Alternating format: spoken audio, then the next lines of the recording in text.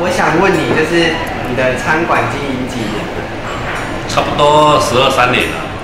以前要从小时候开始说起，因为阮爸爸、阮妈妈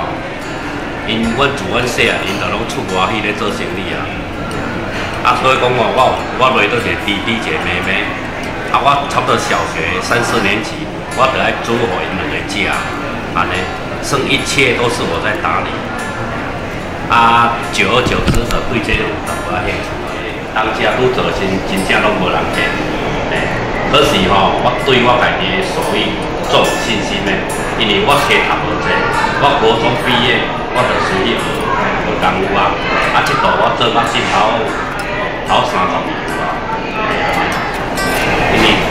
咱做这事实是真辛苦啦，因为我嘛希望我家己的囝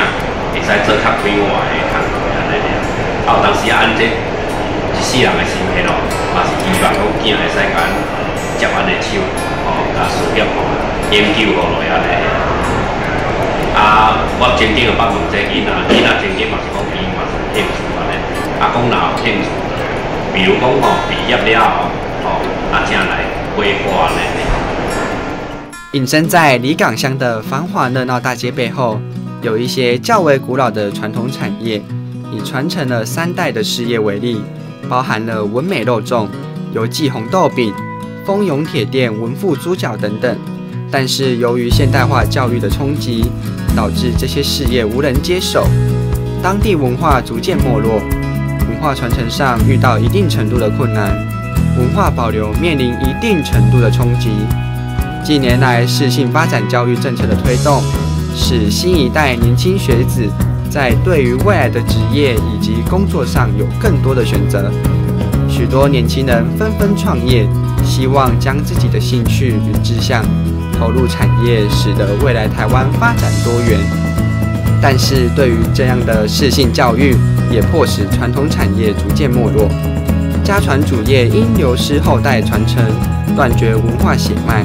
曾经的产业文化手艺渐渐走入历史，成为教材，而不是现实所有。台湾从曾经的农业到了中期的工业加工出口时期，演变到现今的新文化创意产业。在年代的转变下，加上全球化的趋势，曾经的职业也走向了观光以及教育性质。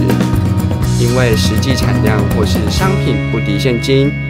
机械工业制造或是商业化整合包装，唯有留下的是守护祖先的精神与传统经营方式。